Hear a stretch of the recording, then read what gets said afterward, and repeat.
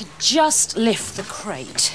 So if I could get something smoother underneath it, that would make the friction less and I wouldn't have to use so much force to move it. But what sort of thing can I put under it? I know what might help.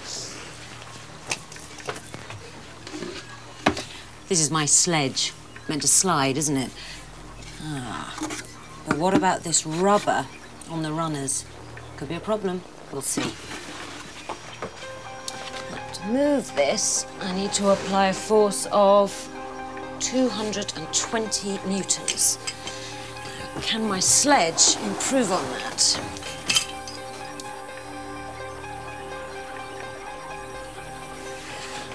Oh, that's made things worse. 320 newtons.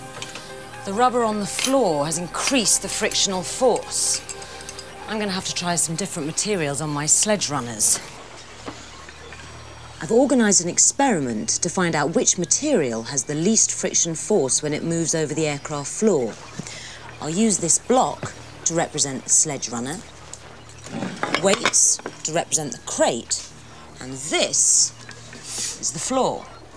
Now first, I'll attach in turn each of these materials, and then I'll attach a forceometer onto the block and try and pull it across the flooring. And the forceometer will tell me how much force is needed to be greater than the friction force. Polythene. Shiny.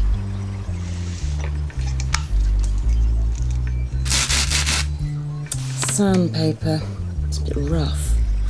But then, if I put sand under the block, might work. Baking tray. This is non-stick Teflon. All in the cause of science. So some obviously did better than others. Sandpaper, made up of all those tiny grains, 68 newtons. Wood, 42. Polythene, even though it was very shiny, still needed 36 newtons. But the material with the least frictional force of those I tried was Teflon, 30 newtons. So, all I have to do is put Teflon on my sledge runners, and away I go.